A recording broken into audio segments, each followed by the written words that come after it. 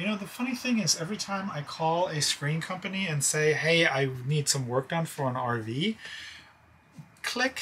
I don't know. I just can't seem to get anybody to do any work for me. That's no good. Hey guys, Brian here from 5 to Go, and I am joined by Dan from Home Meets Road. And this is a super, super special RV tour because you will never see this anywhere other than where this guy is. What is this? This is a 72 Boles Aero. Boles Aero. And there's no model, right? It's just... No model. Yeah, no the DMV model. loved that. Yeah, it was a weak fight with the DMV to get this thing properly registered because it has no model. When we decided to go full-time after watching you guys, we were looking around for RVs. We really didn't find anything we liked. So we were like, hey, how about just doing a vintage trailer and redoing it? Okay. Everybody wanted an arm and a leg for a Airstream. Right. And we came across Boles Aero, and somehow this one was 15 miles from our house. Wow. It was in someone's backyard as a storage shed, was actually sitting on the factory stabilizers, believe it or not, for 15 years. Wow. I don't have those anymore because by the time I took them off, they were so bent. Probably immobile. Yeah, no. No way crazy for me to reuse them. That's crazy. So you just found this thing nearby, and I remember seeing pictures way back when of this on casters sliding into your garage because your neighborhood would not allow you to work on it in the driveway? Yes, we had a HOA. Luckily, we had a tandem garage. Okay. So it was a 3-car tandem, so 2 cars plus a third in the back. Oh. And that's a lot of room to work. We spent 2 days ripping everything off the roof, everything out from underneath. Got a couple of Harbor Freight casters, set the thing on there, and pushed it in the garage. And closed the garage door, and 10 months later, she came out. Yeah. Just smash cut and beautiful trailer rolls out. I wish. Well, yeah, it's a little more effort than that. Yeah. All right, so 72 Boles Aero. This is older than me, and I'm assuming older than you. So let's take a look at the outside super quick, and then we'll head inside and see what the ridiculous amount of work that Dan and his wife Jessa has put into this thing. All right, so from the front of this thing, you were telling me that you had to build this protector for the window, right? Yes, so you can see there used to be something here. But we have no idea what, and honestly, there is not a lot of documentation on what this thing used to look like. Okay. So we just went with some material we found at Home Depot and slapped it together, and it actually turned out pretty good. I think it looks pretty good. Thanks. And then you got a planter, and this is your AC unit, if my eyes don't deceive me. So this is a 120 volt mini split. So this is not only our AC, but also our heater. Okay. It has the main lines right here, just like you would have in a house, and right. then there's a unit actually inside. Okay, so we'll see that in a minute. Yeah, the nice thing with this one is usually it's around 400 to 500 watts. So we can run this thing off our batteries, which is just amazing. Yeah, that's pretty low power. That's nice. Is there any insulation on this? Yes. Okay. Yes. Right. Not a lot, but we actually insulated the entire unit. So as much as you could stuff in there, you did? Yeah. Okay, gotcha. The factory ball was so screwed up that there was no saving it. Okay. So we actually had a welder come out, cut the whole thing, and we ended up going that route. And you were saying you have 2 30-amp receptacles. Yes, so as you obviously noticed from the lovely air conditioning, we do not have propane on board. Correct. We're all electric. I put in 2 just in case, so we can run off shore power and I can run a generator at the same time. Okay. We have splitters on the inside, so I can run like the air conditioning off one and run the entire rest of the trailer off the other. It has come in handy every once in a while, but not something I would recommend, but it's worked. Okay. And then working our way back here, very strange looking black sewer solution going on here. Yes. So you have a macerator and a composting toilet, right? Yes, both of which I don't recommend. After 2 years on the road with a composting toilet, I think I would like to try a regular RV toilet before before making the choice again. I've heard that from multiple people now. But do you guys do a lot of boondocking? We did initially, yeah, but we haven't been spending a lot of time on the West Coast. Yeah. And East Coast, it's a little hard. Yeah, I know most of the people we've met that have composting toilets, it's because they boondock so much. Yeah. And you can get way more days out of a composting toilet than a black tank setup. We can get a month out of our composting Holy toilet. cow. Yeah, and since we have 84 gallons of gray, if we change our routine a little bit and all that, we can go 2 weeks. No problem. Nice. And we have 84 gallons of fresh. And it's you and your wife and how old Braxton, is your son? our 7-year-old. 7-year-old. Yeah. So there's 3 of you guys in here. Yeah. Yep. Yeah. Okay. This you might find interesting. Oh yeah. This is one of those 120 volt under sink tanks. It's 2.6 gallons.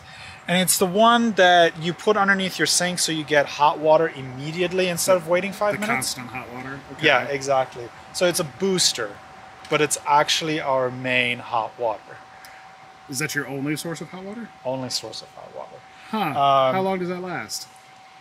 Not a nice shower, but a decent Navy shower. showers? Yeah. Okay. I actually just finally found this company makes now a 4-gallon. Okay. It's on its way. So and it'll fit in that same space? Yeah, nice. Supposedly it is the exact same shell. Okay. Just the inside is different. Okay. So we're going to go from 2.6 to 4. I am looking forward to my showers. The problem is the tankless ones either have to be 240 volts or they have to be propane. Yeah. And both of those options did not work for us. That's a lot of heat exchange. So this is really the only outdoor storage we have, which is taking up half. That's actually much larger than I was expecting. The crazy thing is, and one of those things you just don't think about until you have an RV, half of these boxes are all RV related. Yep. Right? It's all outside stuff. You have your fresh, you have your gray, you have your electric, and by the time all that is back here, you really don't have any storage for anything else. Yeah. That's one of my biggest pet peeves with RVs is they need so much equipment, yet they don't have the room for it. All right, so coming up the side here, so you said originally this was like polished, where the white was polished like an Airstream, and then where the teal and the black runner board, you said it was gold? Gold, yeah. That was their signature look. Wow. And the gold was not going to fly with us, and I wasn't going to pay the money to get it polished. Right. So we just ended up painting it. I think that's about it for the outside. Oh yeah, your door is interesting. The factory, the original door was cut up to make these plates to cover up any of the holes that we needed to be fixed. Really? So we used the material of the door to do that, and then we went, this is actually an IKEA kitchen countertop. Okay. That we turned into a door. Huh. It's seen better days. 2 years on the road. I think it needs to be sanded down. It's a nice patina. But you know, it's that's interesting. I like that's a very great use for this. So you have the same material and the same pattern. Right. Very cool. So you've got there and probably a couple pieces around the back. Pieces on the other side. There's like one big one where it's not the same, and I just ran out of material. Right. But there's only so much to go around. Okay. So let's that one go looks ahead. Familiar? That one right there? Yeah. That one does look familiar. Huh. All right, let's head inside. It's an interesting solution here. This little magnetic mosquito shade. Yeah. One of those things where they don't make a size for this door. It's barely 24 inches wide and extremely short. And yeah, they just don't make one. And I guess I could find a company to make one. But, you know, the funny thing is every time I call a screen company and say, hey, I need some work done for an RV, click. I don't know. I just can't seem to get anybody to do any work for me. That's no good. Come on, guys. So this thing actually works pretty well. It does, yeah. And even this, it had to be cut on the top because This door is so short. I think it's 71 inches tall. Yeah. All right, so there's a lot of switches right here. Yeah, so all our main lights, we have 2 fans. Rock lights, that's from our 4x4 days. We've got lights underneath so we can see, and obviously the porch light. We've got our air conditioning control. This is really the only thing they give you.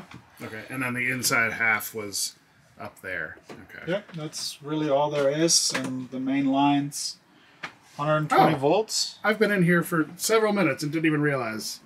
Yeah. You just kind of hit it right there. That's nice. Tried as much as possible. So, and apparently Braxton was hiding Batman. Okay. I did see Batman from outside, yes. Right. Didn't even notice. All right, so you got a little electric fireplace down here. Electric fireplace, and this is a televator. Yep. Other than that, this is 120 volts, so my laptop's in here. I charge my batteries for camera equipment and things like that. This is 12 volt. So we charge our game controllers and things. I see some IKEA bins. Those are IKEA doors, IKEA pulls. There's a lot of IKEA in here. I like it. Yes, yes. Went crazy with IKEA. Whoa, what is this?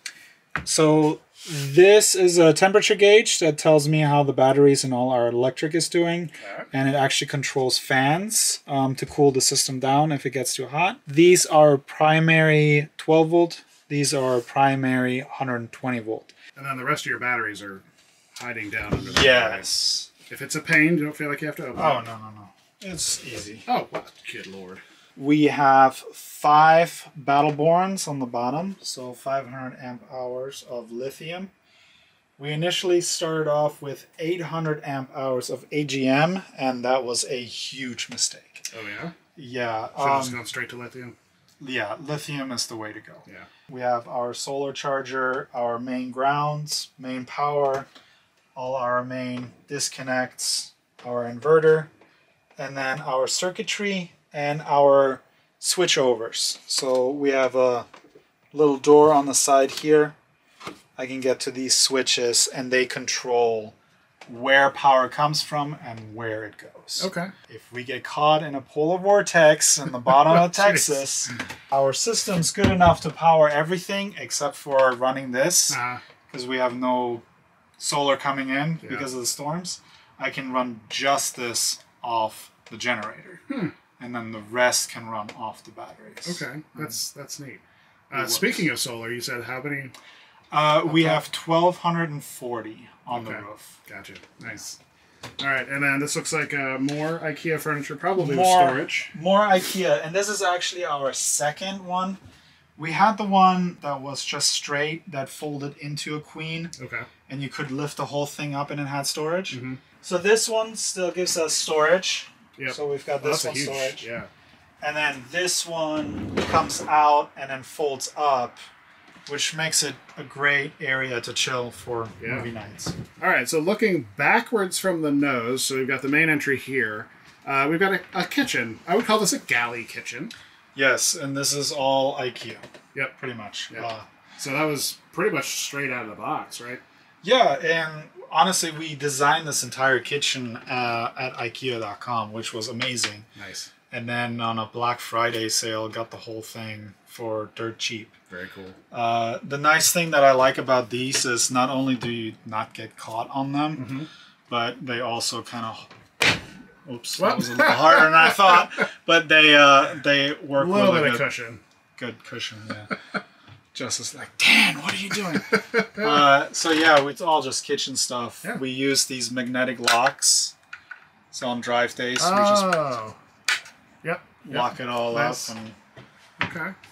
We got our Berkey. My biggest problem with Berkey is that there's no way to mount it down when you're moving.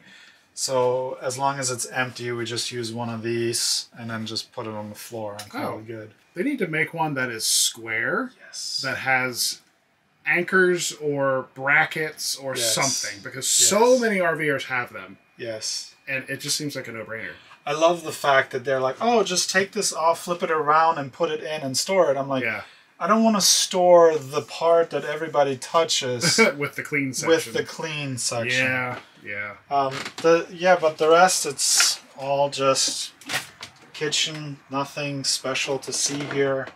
Half of this, this is kind of like a snack drawer going on in there. Yeah, so there's no proper pantry. Like this is it. This is it. Yeah, and if you're wondering, we do have a portable induction top. A cooktop. Yep. But we rarely use it. We just go outside and use the Blackstone. Yep. We do have an air fryer that we love. So if the weather is not conducive to going outside and cooking, we use the air fryer. Gotcha. There's also the sink is back in the bathroom area, and we'll get to that in just a second. All right, so across from the kitchen, we have Braxton's room. Yes. So this was, initially we had a moving wall, but it honestly didn't work for us. It was one of those great ideas, but in the long haul, it just didn't work really well. Yeah. So now we have this, you undo this, we've got a table you can work on, and then we also have Braxton's bed.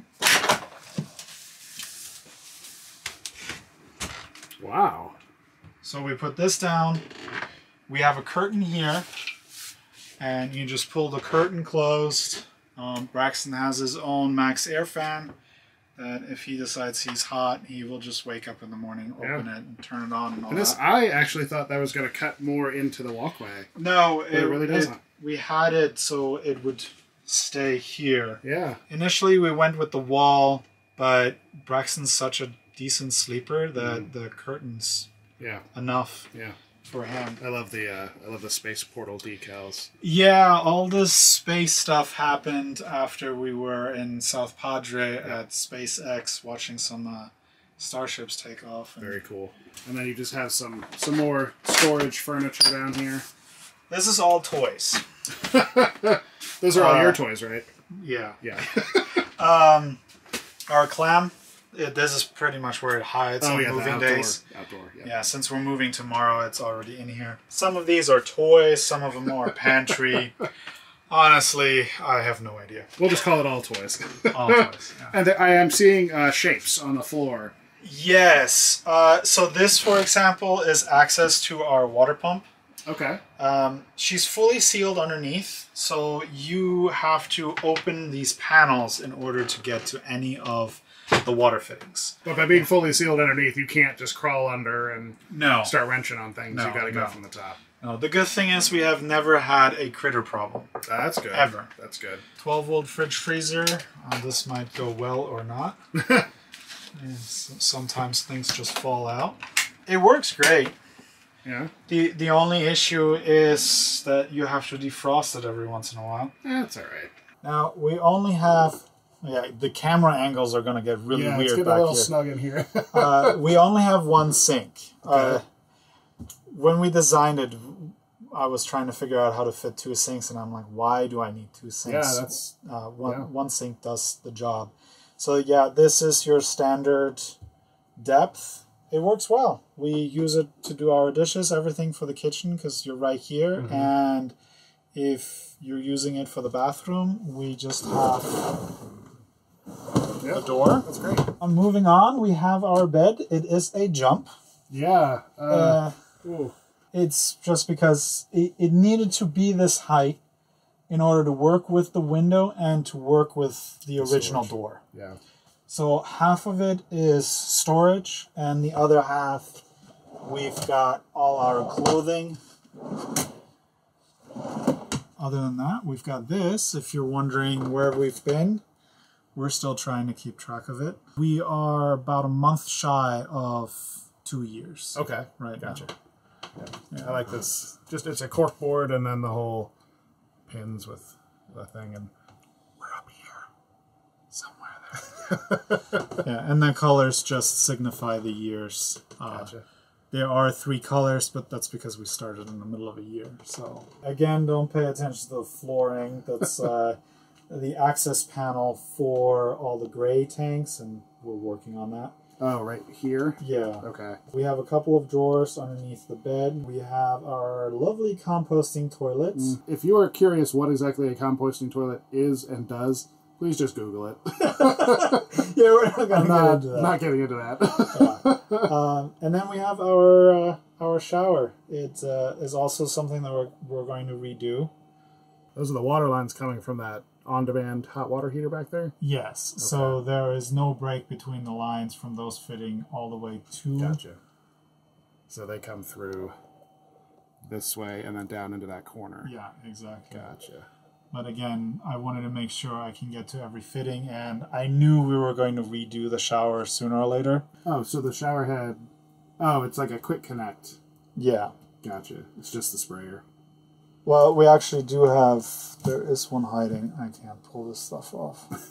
Sorry, we're working with small spaces here. Oh, there is one there. Yeah, there is one there. But we're redoing all of it. And again, I wanted to make sure I can get to to all the plumbing. Is the roof solid as well? Like you were saying the floor is? Yes. Okay, so you really... Unless you were really digging into it, you wouldn't be able to run those lines up through there. No. Okay. So this is another sliding door Yeah. to close that off if you wanted to. But you said you guys primarily just do this one? Yeah, we just use that. So then get the full bathroom experience here. It's tight. Yeah. You know what, though? It's an RV. Yeah. I like that. I really do appreciate the dual use sink. I think that was a very wise choice. The funny thing is that there are so many vans that have two sinks. Right. And it just never makes any sense, especially when they're like 2 feet apart from each other. Yeah. It's just like, I'm going to wash this hand here and this hand here. It's like, what was that all about? And those things are half the size and less than this. Yeah. Crazy. If you're wondering why we designed the floor this way, the biggest challenge we had was A, design around the wheel wells. Right. And B, design around the windows. Yeah, those gorgeous windows. The windows is what sold us. Yeah. We saw the trailer and we saw the windows, and the minute we knew all the windows worked, none of them were broken, we're like, that's it. We're cutting you a check. And those, they crank open? Is that... Yes, they're old school cranks. Awesome. They need constant lubrication. Yeah. In order to work that well. But they do work quite well. Very cool. All right, guys. That's a cool trailer. I like it. I like it a lot. So this is, again, this is Dan and his wife Jessa from Home Meets Road. Jessa and Aaron are hanging out with all the kids over at our rig, so we had some nice and quiet to do this tour. But this is a great build. Super fun. It's small. It's definitely small. I mean, there's no slides, but you made such good use of the space in here. Thank you. I like it a lot. So what are you guys doing? Just go ahead and plug yourself real quick. We are a family of 3 that live full-time in our rebuilt vintage travel trailer. We try to share the good, the bad, and the ugly of building your own RV and living the nomadic life. Mm-hmm. So if that sounds remotely interesting to you, consider subscribing. Yeah, so Home Meets Road, there will be links in the description down below. They are also Roadrunners, and they are camping here with us because we are on our summer caravan, and we are sharing our entire route with all of our Roadrunners, and they saw the route, and they were like, hey, let's meet up. So that's what happened. So we've been cooking out, hanging out, and having fun. So if you want to get in on that too, 5togo.com/Roadrunners. You've heard us say it over and over, but we're having a lot of fun, and there's still plenty to go. So thank you guys for watching. We'll see you in the next one. Bye.